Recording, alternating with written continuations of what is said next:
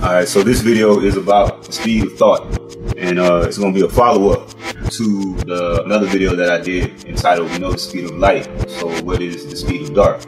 So before I get into the speed of thought, I wanted to address a question that one of my Facebook friends had asked me about the video entitled, We Know the Speed of Light, so what is the speed of dark?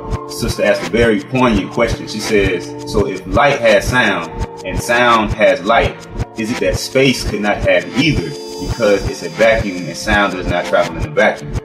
And that's a very intelligent question, a very poignant question. And the answer is yes and no. Space is a vacuum. A vacuum basically means an area with no mass in it, or very little mass in it, right? All the sound is vibration. So basically anything traveling in that vacuum, it has a sound, but because its movement doesn't have anything else to vibrate up against, there are no sound waves, right? Now, the reason why I say yes and no is because if you do a Google search about the Voyager space program, right, they actually recorded what they call the Symphony of Planets. And in this recording, they basically converted the electromagnetic radiation that they could detect in space. They converted it into an audible level, right? And so, you know, you can actually Google sounds of space, NASA Voyager, and you can hear the conversions, the electromagnetic radiation that they converted from space. They brought it down basically to a level that we can hear, and then you can actually hear the sounds of different planets. You know, there's actually a YouTube clip where you can actually listen to the sound of Jupiter. And so that's why I say yes and no, right? Because vibrations are still occurring in space.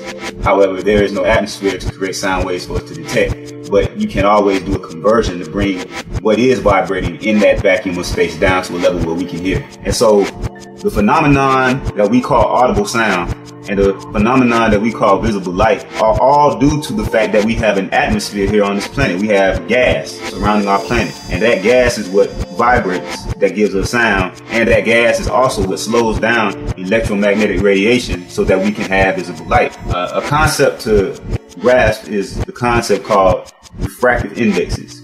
A refractive index in physics is basically a measurement of how fast electromagnetic radiation travels through a substance. And so, let's say, for example, me speaking right now and I'm in air, right? My voice sounds one way. Now, if I went underwater and attempted to speak, my voice would sound more muffled because water is more dense than air. If I spoke into a pillow, my voice would sound even more muffled because that solid is more dense than water, right? And so the refractive index for that pillow would be higher than the refractive index for that water, and the water would be higher than air, right? The same thing happens with light, right? If you go to your images of the Earth's atmosphere, you can find some very good images of the Earth's atmosphere that are not artistic depictions. You know, that's another trick. There are a lot of images out there that are artistic depictions, but if you can find an actual photograph, either from a satellite or a space station, you can actually see the atmosphere, and you can see where the electromagnetic radiation is breaking down from darkness, which is what they call the speed of light, which I qualified as the fastest speed of dark. You can see where the electromagnetic radiation is breaking down from darkness, traveling through the Earth's atmosphere and getting brighter. It goes from black and it fades into blue on into white light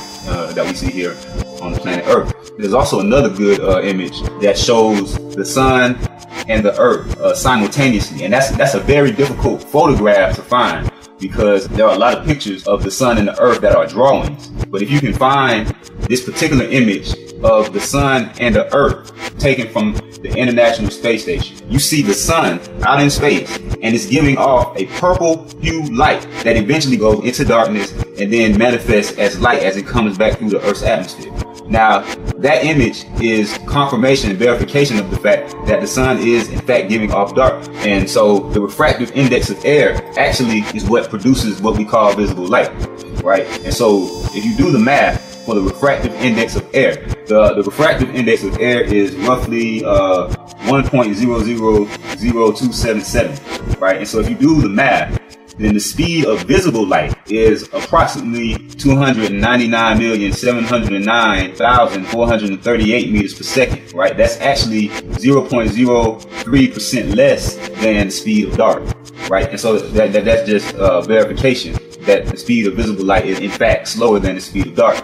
And so now the question goes, well, how does all of this relate to what we call the speed of thought? It relates because of this. Our brain works on electrical signals, which is basically, electrical signals being passed between the neurons within our brain. Electrical signals or electricity is a form of electromagnetic radiation. Therefore, in order to get the upper limit, the maximum speed that electromagnetic radiation could travel through the physical substance of our brain, all we would need to know is the refractive index of our brain matter. Now, I just did some research of some refractive indexes of some material that is similar to that of a neuron, right? And the refractive indexes usually range from 1.4 to 1.6, right? So for the purpose of the calculation, we're going to use an estimated refractive index of a neuron as 1.5. Okay, that's fair enough. So if we use 1.5 as the refractive index for our brain matter, right, then we would actually get the maximum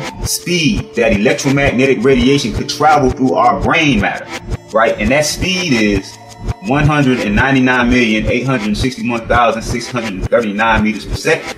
That speed is actually 33% less than the speed of dark that's falsely called the speed of light, which is roughly 3 times 10 to the 8 meters per second.